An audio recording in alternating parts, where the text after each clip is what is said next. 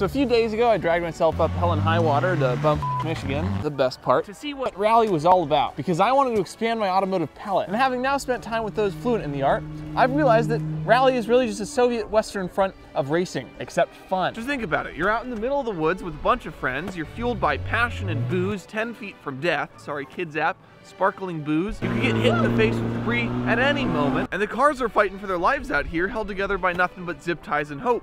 And if me standing in a bush didn't give it away, there is no cell service, but that's what makes it fun. Now, unlike war and rally, we're all on one team. We're not hoping for anybody to get hurt, just for a really cool looking safe crash that we can all get on camera. Also, unlike the Russians, I never had to worry about living like a 1900s plebeian because I had a 20,000 milliamp hour battery pack. It's the T8 Apex by Fantic. And I didn't plan the sponsor segment, but we're here and we're doing it. So if you're in the market for power on the go or jump-starting dead cars, look no further. Link in my bio. Overall, 9 out of 10. Would rally again.